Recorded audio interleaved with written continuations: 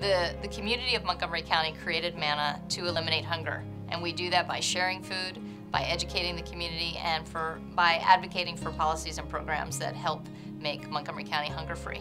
These are people from all walks of life. They're the working poor, sometimes holding down 2 jobs, trying to make ends meet in Montgomery County, and sometimes they're seniors. We serve about half of the folks in Montgomery County. 70 to 80,000 people right now don't always know where their next meal is coming from. So that means thousands of people, about 35,000 people, turn to Manna.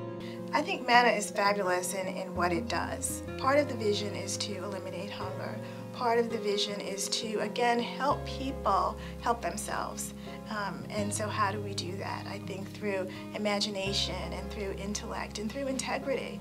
The staff is really great and creative in that way, thinking of new ways to come up with helping to eliminate hunger, and that is the vision of Manna.